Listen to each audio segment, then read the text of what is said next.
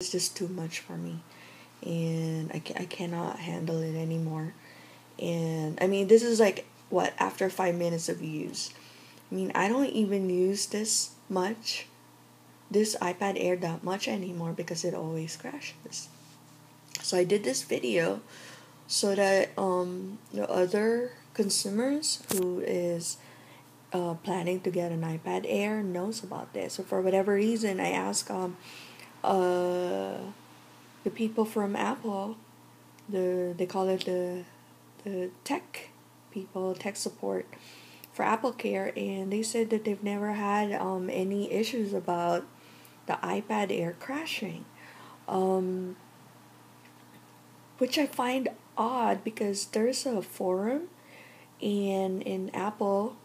Look for the subject that says low memory iPad Air, and you'll see that these people are experiencing the same issues I'm experiencing. Um, it's just bizarre to me that Apple is not fessing up about this. I found out that they're working on the next generation of iPad, which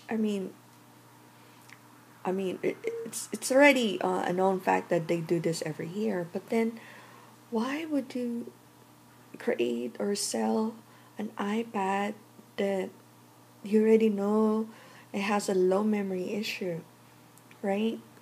Um, if now they're just gearing up with for people to just buy more iPads.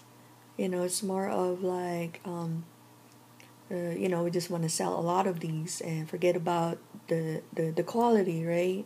And it's sad because I do love Apple.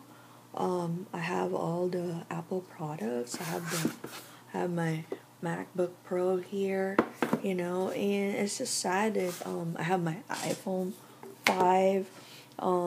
After the iOS update, I started having minimal crashing. Like the Apple logo will show up, and the whole thing will just go back to the home screen.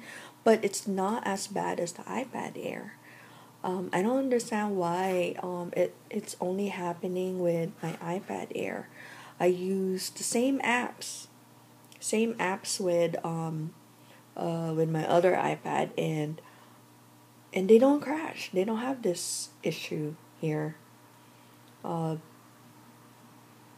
I already actually disabled the automatically send because of the constant crashing. It keeps on sending all these messages to Apple, and it's draining my battery. So I stopped.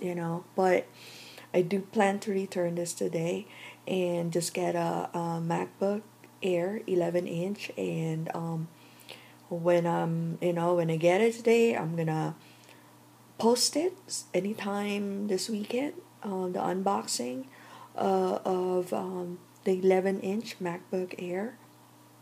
Um, I'm just sad that I have to return this, but then I'm sure I'm gonna get a better product.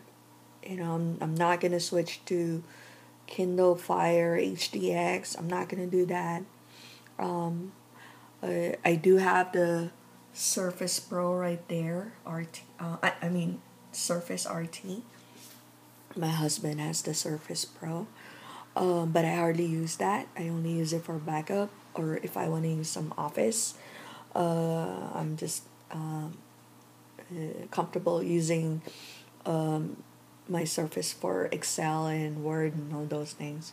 Um, and it's just sad to have to return this. I mean, it's just the crashing part of it is just nonstop. You know, I mean, can you imagine watching a movie and you're already anticipating, like what the climax will be, and what's gonna happen. And it's just a hassle, and then suddenly it'll just close up on you. It'll just quit.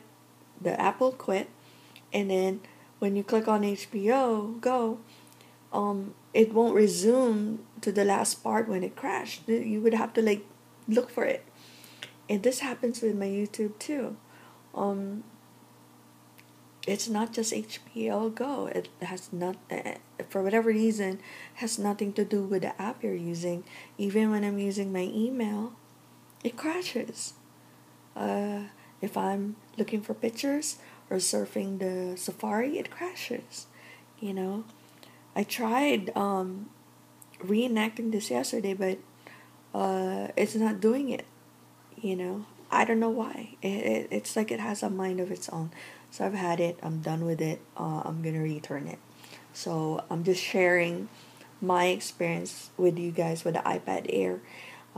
If you're planning to get this, I hope you don't experience the same thing I'm experiencing currently, because I'm still using it until I return it, like 2 hours now.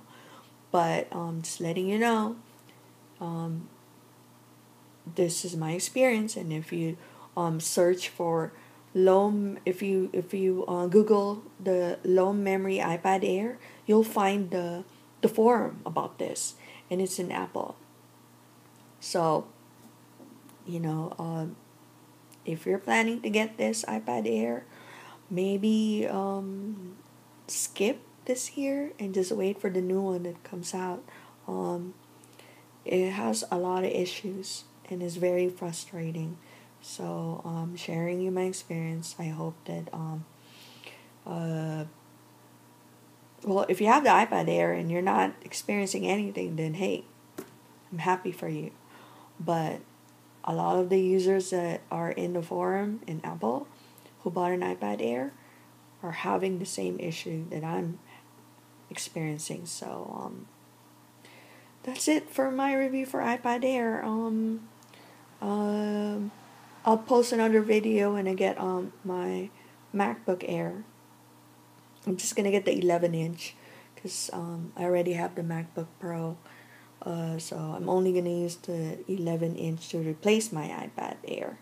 Uh, I'm hoping it's a better one.